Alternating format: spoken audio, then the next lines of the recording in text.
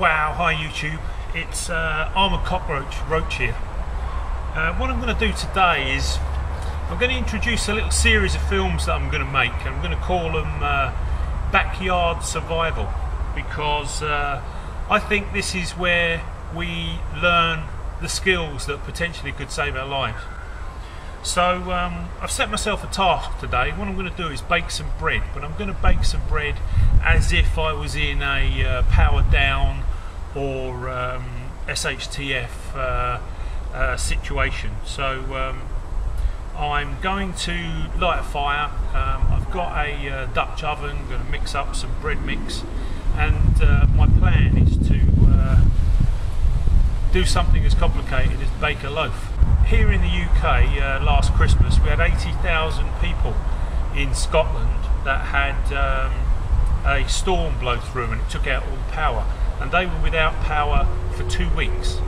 So imagine you're in that type of scenario.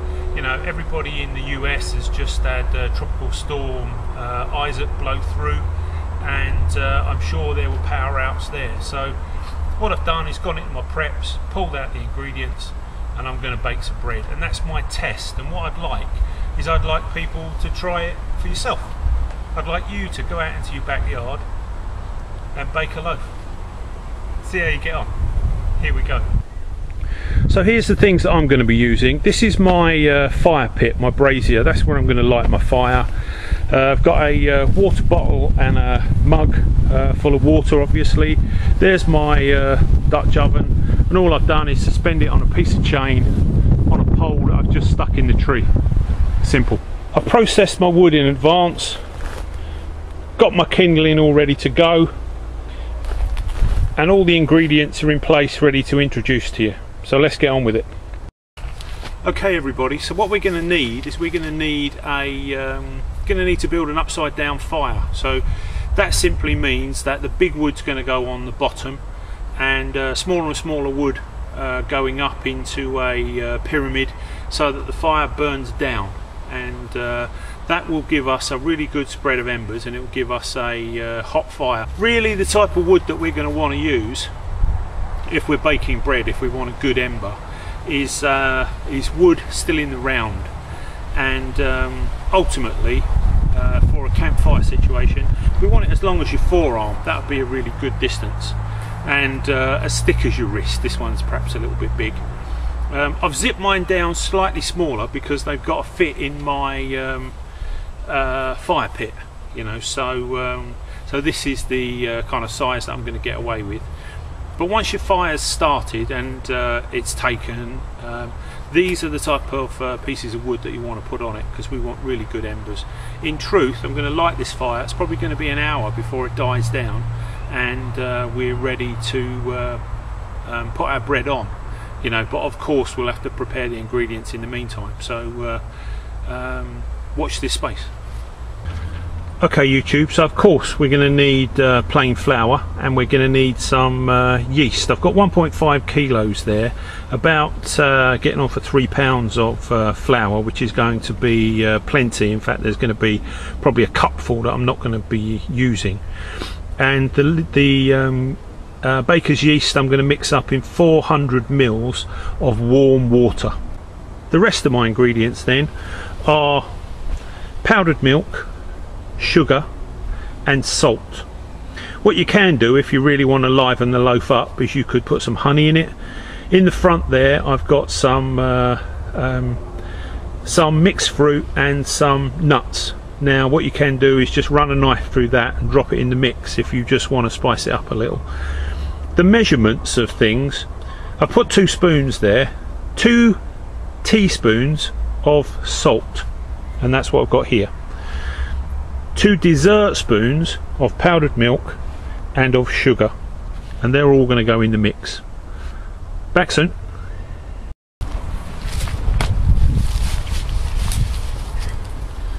So a really good trick when we're making bread in the field is to make sure all of our utensils are the same temperature. We need 400 mils of warm water to activate the yeast, so we might as well warm up the Dutch oven at the same time.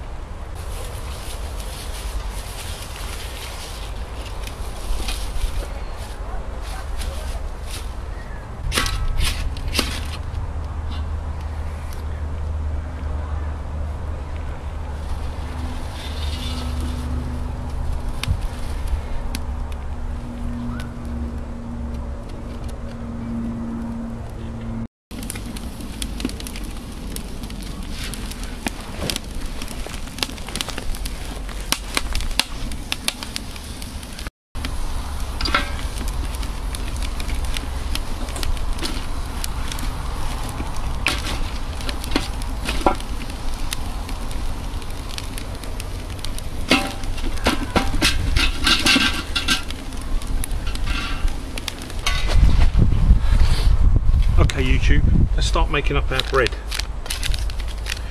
Here's our sachet of yeast. Here's our plain flour. What we're going to do is use 3/4 of this.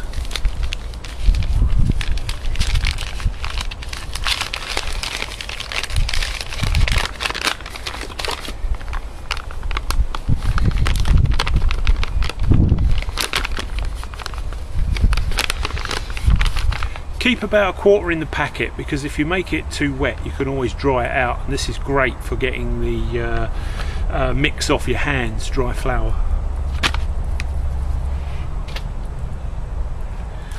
Next thing that's going in is 2 dessert spoons of powdered milk.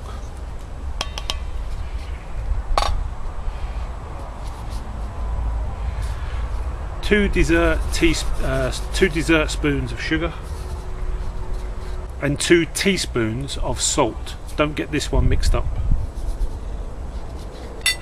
Let's just work in this mix.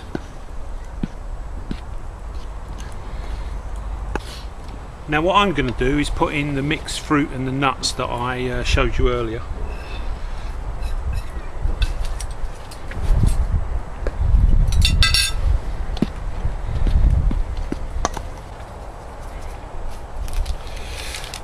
What I'm going to do is activate the yeast, so just open the packet, put it in a cup or a container,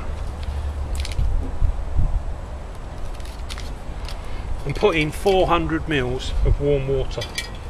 Now this is a little bit too warm, so I'll top that up with just a little drop of cold. Okay, here we go. Here's our 400 ml of water with the 7 grams of yeast.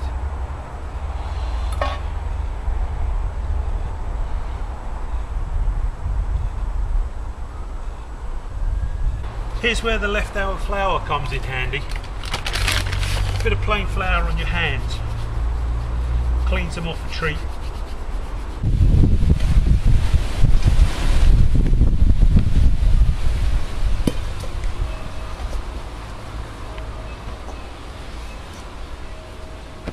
Well, that pot's just a little bit too hot to put the bread in to rise, so I'm going to move it up a little.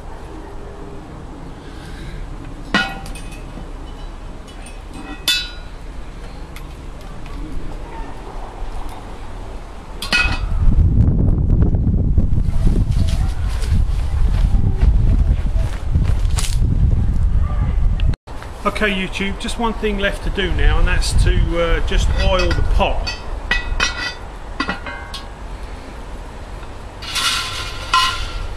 All I'm going to do is run a light coating of vegetable oil around the inside of the pot, just to make sure that our bread doesn't stick.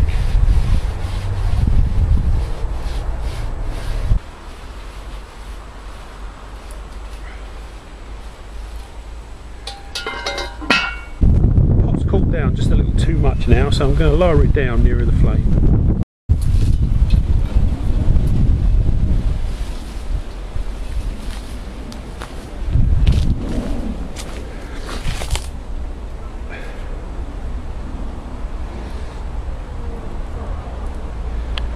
As soon as it warms up a little more, we'll be putting the dough in for an hour, just leaving it to rise. Okay YouTube, here's my beautiful loaf that's going to go in. Like I say, decided to put the fruit and the nuts in it, and I'm going to put it in the Dutch oven to prove for about an hour. I'm going to leave the pot where it is, and in an hour what I'm going to do is lower it down, put it right on the grate, and there it will cook for 35 to 45 minutes. Let's put it in for you.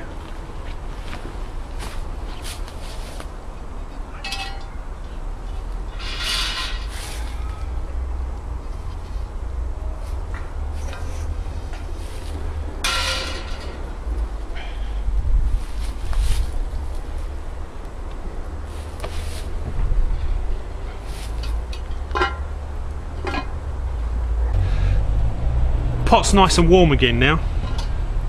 Going to leave the bread in there to rise for about an hour, and we'll have another look at it.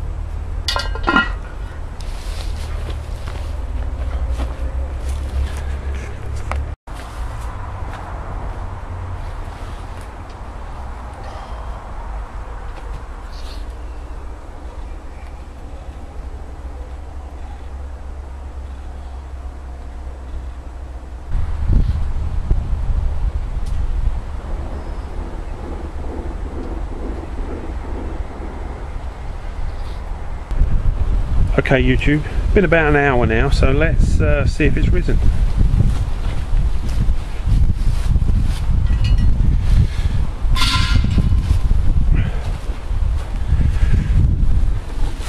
Wow, that doesn't look too bad, does it?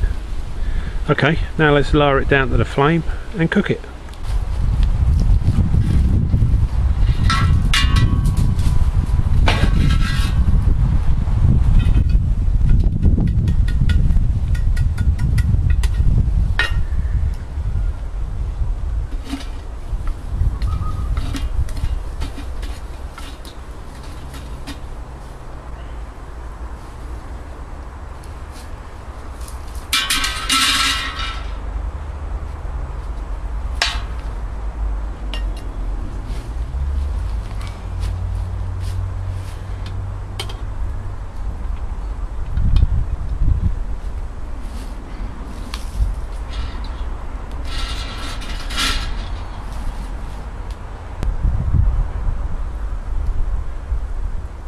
Okay, we'll keep an eye on it, check it in 30 minutes. The moment of truth. It's had about 45 minutes, so let's see what we got.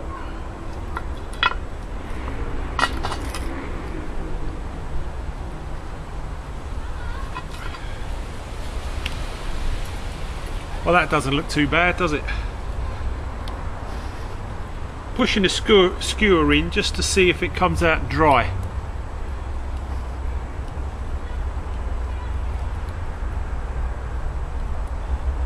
Doesn't seem too bad at all. Okay, let's see if we can get it out for you.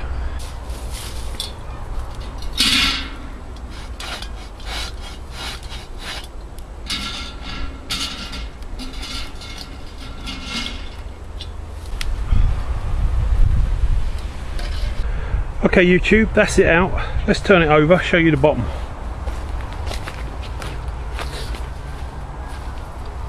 Last thing you want's a soggy bottom. That doesn't look too bad at all.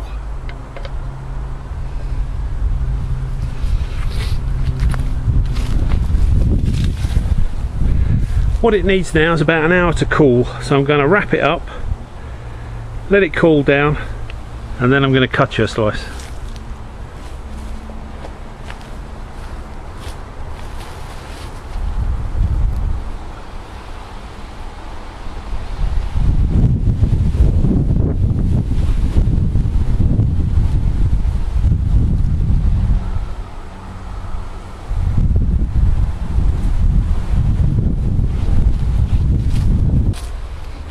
Lily's here to help me, everybody. Here we go. We're going to unwrap our surprise. Hey YouTube, I just love going to school, and I do. You just got home from school? Yes. Yes. Did Daddy come and pick you up? Yeah. Did you have a lovely day? I had a lovely day, yeah. Good. Okay. What do you think of our bread we baked in the garden? It's still a bit hot. Do you want to touch it? Touch it. Ooh, it feels like jelly in it. Feels like jelly? Yeah. I don't think so. What about the bottom? Does the bottom feel okay? No. Still a bit hot? Yeah. Okay. Well, we'll leave it here to cool down for just a bit longer. Yeah. Yeah? Before we cut everybody on YouTube a slice. Yeah. Okay. That could be our picnic. Okay YouTube, so it's just been a little bit of fun, but what I'd like you to do is to send me a video response of how you would make you and your family some bread in a power out or off the grid situation. Okay YouTube, so my little please comment, rate, subscribe, but as always, thanks for watching.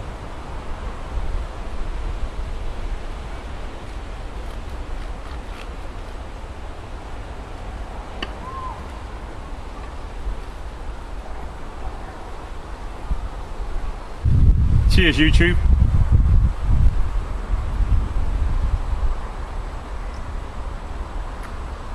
That is not a bad loaf of bread.